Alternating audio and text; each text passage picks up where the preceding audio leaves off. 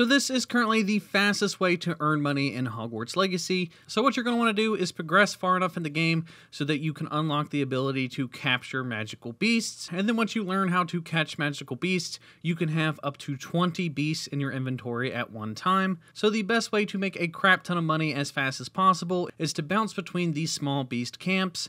What I like to do is bounce between multiple mooncalf locations, since the mooncalf is one of the easiest creatures to get. And there are multiple mooncalves at each of these locations. So show up to this location, capture every single mooncalf, bounce over to the next location, capture all those mooncalves, and then next you want to go over to Hogsmeade and head over to the Brood and Peck store and sell every single one of your mooncalves, and then rinse and repeat. Doing this will make you rich in no time, and you can buy literally anything you want in Hogwarts Legacy.